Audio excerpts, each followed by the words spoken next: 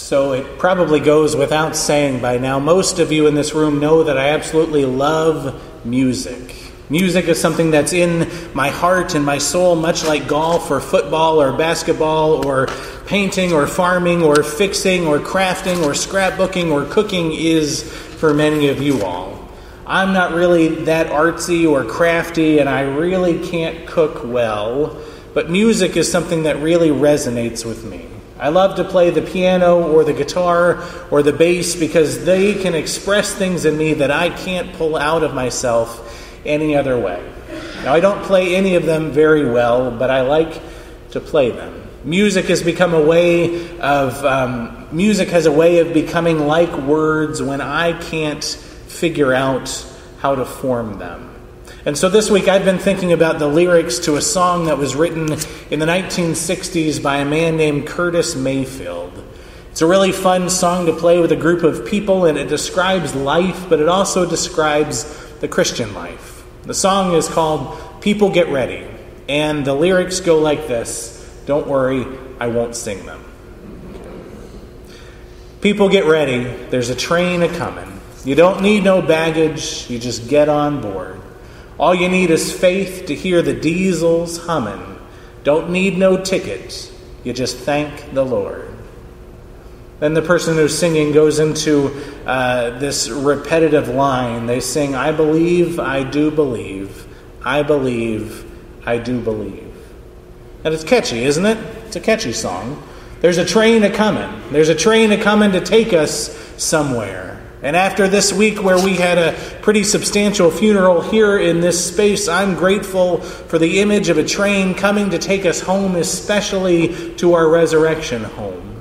But there are no shortages of other trains that are coming to take us to places like Chicago or Portland or New Orleans or Washington, D.C. You don't need no baggage for this trip. You don't need anything. Nothing to weigh you down or hold you back. You just gotta hop on. It sounds so tempting to me. I don't know about you all. But then comes the line, all you need is faith to hear the diesels hummin'. Now the train's not here yet, but it's coming. How do we know it's coming? We can't see it. The whistle is still a little far off in the distance, but it's on its way. The stop bar isn't down across the tracks, but we're assured that the train is coming. You just need faith. You just have to trust or believe that it's around the corner. Tickets aren't necessary for this ride. No, friends, all you have to do is thank the Lord. Faith is the name of the game today, and faith is one of those elusive things for us as Christians because we can't wrap our heads around it. And if we can't wrap our heads around it, we sure can't wrap our eyes around it, and so it becomes hard to say or to describe or to pinpoint what faith is.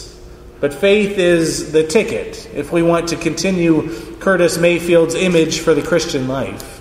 Faith is essential for our life as Lutherans in the Church of Christ because we say that it's by grace, that is God's love freely given through faith, that we are saved or that we are made right with God or that we are able to live life as a new creation. So what then is faith? If someone were to walk up to you and to ask you to define faith, what would you say? Most of the time I talk about my own faith as a bold, radical, daring trust in the mercy and the love of God, but even that doesn't always get at what faith is. I think for many people who live in the western part of the world, we tend to think too much about faith in terms of our cognitive abilities and what we can know. We tend to overthink it here in our head. It tends to live up here and to become one of our inventions or our rationales. But what if faith isn't like that? We tend to say that we confess our faith and profess our faith in the words of the creeds here in the church. You know, the Apostles' Creed that we're going to say in just a minute, or the longer Nicene Creed that we say, or that weird creed called the Athanasian Creed that we might only say once a year. Those are statements of belief, and we tend to think of faith in terms of those things that I can spew out of my mouth and tell you that I believe, those principles that we know and think are true. But could faith be more? Can we let faith be more than that? The author of Hebrews starts out our second reading today with a substantial claim about faith. Hebrews chapter 11 verse 1 says, "Now faith is the assurance of things hoped for, the conviction of things not seen." There's this dynamic character to this notion of faith. The author of Hebrews claims that faith is the assurance, first of all, of things hoped for.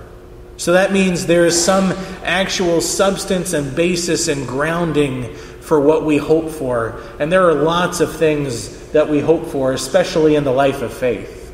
We hope for a good future for us and for the world. We hope that there will one day be peace on earth. We hope that maybe we could get to a point on focusing on what unifies us rather than what divides us, like those who were marching for unity yesterday here around South Haven. We hope that death is not the end of us or of our world, and that God's claim of resurrection that we see in Jesus is true because death is so final, so ending, so dark. Well, if faith is the assurance of things hoped for, and all of these things then would be true, you can't really assure someone of something that isn't at least a little bit true. And so this grounding and this assurance that we have from faith hurls us forward into the future and gives us the courage to move forward even when we can't see or don't know where we're going. This faith of which the author of Hebrews talks about is not something that one of us can manufacture or make. It's a pure gift from God.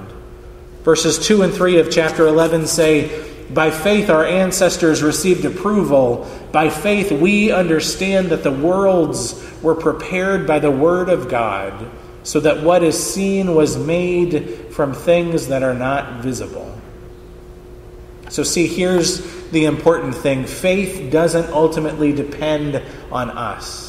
It's a gift from God that we receive at creation through Jesus Christ, the Word of God made flesh. In Jesus, we see the power of resurrection, that God is making all things new, including each of us, each and every day.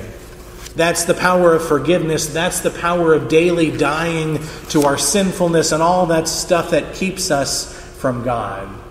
But as we watch the daily dying and rising in Christ, especially in other people, we see the invisible power of God revealed as we become the witnesses and the people who share what God is doing in our lives in the world. And witnesses are exactly what we get in the rest of our reading from Hebrews. We get the witness of Abraham and Sarah, two of the most influential people in church history. Abraham and Sarah show us what it's like to hold fast to God with the assurance of things that are hoped for. You see, they hope for children. They want so badly to have children, and God knows this and makes a promise with them that they will have children. But how can they hope for that? They're both old, and they probably have one foot in the grave, and the other foot is still walking around hoping and wishing. God's promise seems utterly ridiculous to them, and they've probably just about given up. God makes promises that their descendants, though, will be as many as the stars of heaven.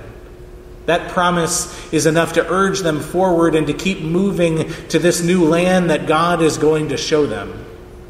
But this also seemed ridiculous because they were a couple of wanderers, living in tents, not sure that this was ever the place that they're supposed to be, or never sure of when they're going to have to move again. Their destination is unknown, but their faith and the obedience to God's promises help them to press on. And so our reading says that Abraham and Sarah, along with other people that we will meet in Hebrews next week, never received the promises. Faithfulness, it seems, lies in the fact that they were courageous enough to be led into the unknown, not knowing where they go, but knowing that God goes with them into a future that is God's. And there are countless other people like Abraham and Sarah that teach us about the life of faith that propelled them into the future too. We name those people in our prayers each and every week when we talk about the saints. They are the people who have been important to the church, but also to us too. Family members, friends, fellow congregation members, and other people too. You see, faith is this whole picture of these two dimensions, this holding fast part and this moving forward part. Some of us are really good at holding fast. We know the stories of the Bible. We know the stories of the people who are gathered around us in this place. And as we tell those stories, they become our stories and they give us grounding. But we have a hard time moving forward. We have a hard time with tents, and we bring along way too much baggage for the train. But others of us love to camp and to travel light. We like to be on the move. We like to venture out into the unknown of where God is. But we have trouble holding fast. We need others to help us to learn the story and hold fast to God's promise when the road becomes long and rough. We need both aspects of living in the assurance of things hoped for and the conviction of things not seen. See, together as the people of God, we can help one another with faith. Together you can help me, and you can help me with a part of my life and my faith life that is lacking, and I can help the part of you that is less comfortable too. Faith is complex. It sets us on a journey where a lot of times we have no idea where we're going. The GPS signals don't work. There's no map that has a destination on it. The old camera hasn't even taken a picture of it yet. But we live with the assurance that the train is coming. So listen to the hum of the diesels and invite somebody else to listen with you. Travel light. You don't need no baggage. You don't need no ticket. All you got to do is thank the Lord. Amen.